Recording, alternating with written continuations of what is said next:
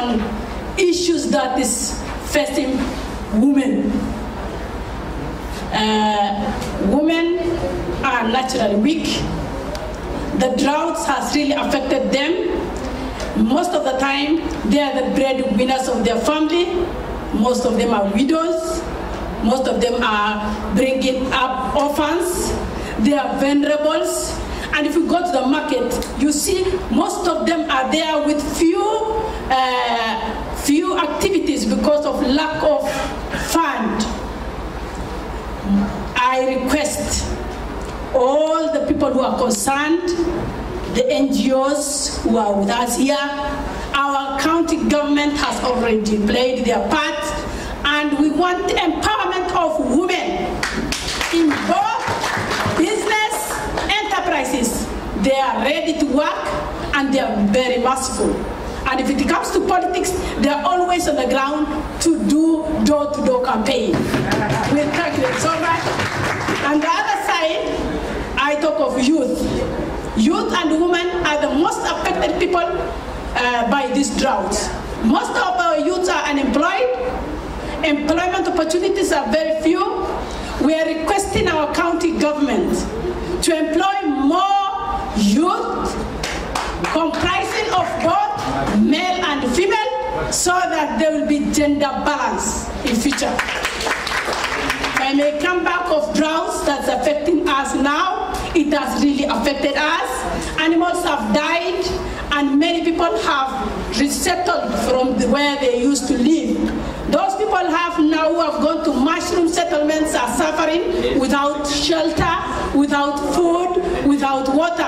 We need backups from the government and the non-government organizations to look at these people and provide, because water is life and it should be there. So now that you have came voluntarily to help the people of Mandera County, you know, the old man has talked about shallow wells. Yes, during harsh time, normally the shallow wells dry up. The only river we have in Mandera County is also seasonal. Considering all those problems, we would like to request more boreholes to be drilled so that our people used to live on livestock, but let them divert their activities to farming so that they can be self-sufficient. Finally, I'm a teacher and I should talk about girl child education. Girl child education is very important. We know that we have cultural norms. Our parents prefer educating boys than girls. I'm very happy that my grandmother educated me up to this level, and I'm very proud. We are asking the donors to give us backups at the schools. Most of those parents who are now displaced, their children are out of school. We would like you to promote schools with foods, with drugs, with enough facilities to keep them in boarding schools so that they are taken care of.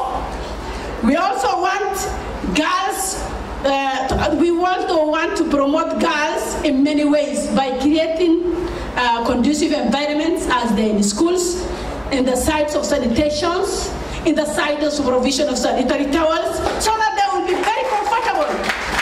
Their learning will be conducive and they will be very comfortable. They will see themselves as part of this community. Finally, I would like to take this opportunity to thank the visitors who came all the way to help us go through this problem. Our governor, who is always so tired of helping his community. As you have advised us, we are going to help each other according to the way we are living. We have neighbors, there are people who are better than others, we are going to practice that. But marginalized people and those who are disabled should be looked into. In this town, we have marginalized communities like Wata who are even dying. Some of them have been bitten by strokes. They used to dig wells, they used to dig toilets. Now such opportunities are not there because there is a scarcity of money in the town. Cash transfers, if possible, to be given to those ones who deserve. We urge our sub-county administrator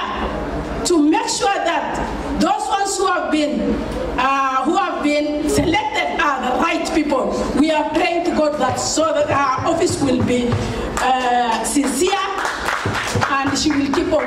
With our prayers, she will progress, and we are hoping our governor will promote her. Thank you so much. Thank you so much. Thank you so much. Asante, Madam.